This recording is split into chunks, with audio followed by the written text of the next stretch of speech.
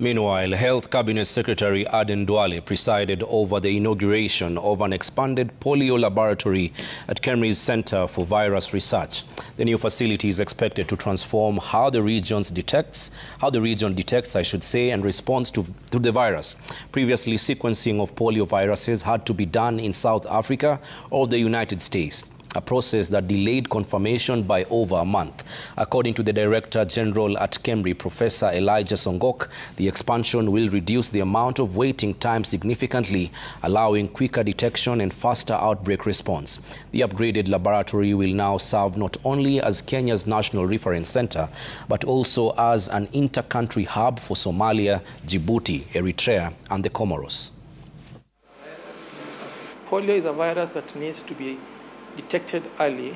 What we have now done is that we have built the capacity to be able to directly detect the virus from the samples that are collected in the field. So instead of collecting samples and then you take the isolates and grow them in cell culture, you're actually able to detect the virus directly from the samples that you have collected. It is a great occasion in Kenya's public health journey. I think this is very clear.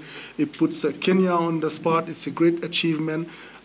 Being able to do genomic sequencing in Kenya and reducing the long turnaround time that we heard from the experts that sometimes takes more than 40 days, and having the capacity to support not only Kenya but the countries in the sub-region and beyond is just a great thing and a testament. Strong disease surveillance and local diagnostic capacity are critical to the universal health coverage. Why do I say so?